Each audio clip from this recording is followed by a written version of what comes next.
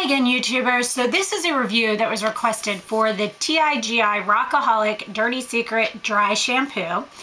And I gave this a try, and after I purchased it, it's funny because I used it for about 3 days straight, I want to say, and I like the results I get of this.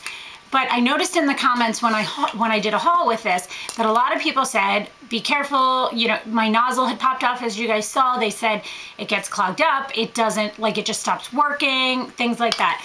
On my third day, for the life of me, I couldn't get anything to come out. Like, this is working right now, but it was literally, like, it was just nothing coming out, just air, like absolutely nothing. And people said that the aerosol portion of this, like the actual nozzle, tends to leak. And I bought this, I've only used it 5 times. It's already half empty, like already. That's ridiculous. And it was like $18 at Ulta. So I've only used this like 4 or 5 times, and it's going back because I'm gonna tell them like this is ridiculous and explain to them, like they can see by the date that I just purchased it.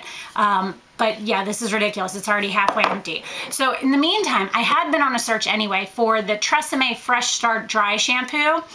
And this is what that container looks like, and it's completely full.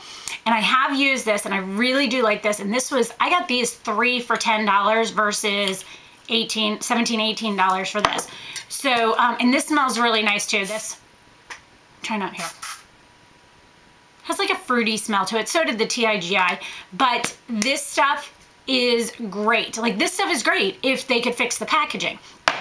And for the price, honestly, if you give me an option, I'm gonna buy 3 of these for $10 versus 1 of these for $17 or $18. I can't believe that this is halfway empty. Like, that just amazes me. These are 5.7 ounces. This is 6.3 ounces, but you can get 3 of these for half the cost of that. So, I just wanted to do this video to give you guys a heads up on this. If you are looking for a dry shampoo, guys, this one it works the same. Like, I've tried a lot of different dry shampoos. I tried that OBJAN, I think it was, and another one, I forget what it was called, and they were just okay. I wasn't wowed by them. I wouldn't have purchased them again. This I would have purchased again if that wasn't an issue with the can. But since I found this is a much, much better option. Works the same, does well, and I really, really like this product. And if you're wondering how you use a dry shampoo, is you want to lift up, I'm not going to do it because I just did my hair, but you want to spray it wherever your area is oily. Then you kind of rub your fingers through it and then run a brush through it. Those 3 things will help disperse it so it doesn't look powdery. And everybody says, you know, these things don't work on dark hair. Well, my hair is dark and it's working fine for me. So that's my review on the TIGI Rockaholic and the TRESemmé Fresh Start Dry Shampoo.